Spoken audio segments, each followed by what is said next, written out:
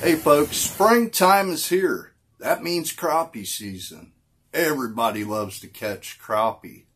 But for those inactive crappie, you sometimes just need to switch up that presentation. Let's take a look at a couple things that you can do to help increase your catch. Here I'm using a carrot float. The same thing applies to a slip float. I already have this fixed at about a foot. But even if I was using a slip float, you'd want to have your bobber stop down to whatever depth that you want it set at, and move your split shot right up under and lock that bobber in so it's not going anywhere.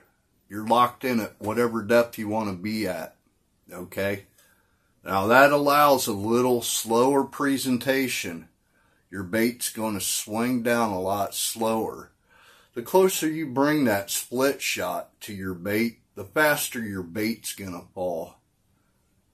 You want a nice, smooth, slow pendulum action.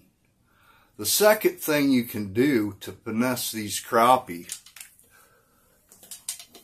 would be downsize your bait. You always hear me say downsize, downsize, downsize. It holds true. Here's one thing that I like using is a little smaller bait when it comes to plastics. Let's take a look at these.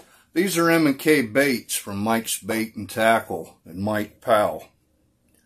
These just happen to be a little smaller shad profile, okay?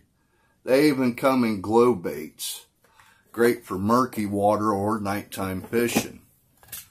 This is a 1.75 compared to a 2-inch. That 1/4 inch is just enough to make a big difference when it comes to inactive fish. And these don't just catch crappie, and that applies to just about any other type of bait. They attract all kinds of fish. We was catching all kinds of fish, sawguy, perch, catfish, on different plastic baits last weekend. But definitely downsize, downsize, downsize. These are killer baits. They'll get the inactive crappie every time.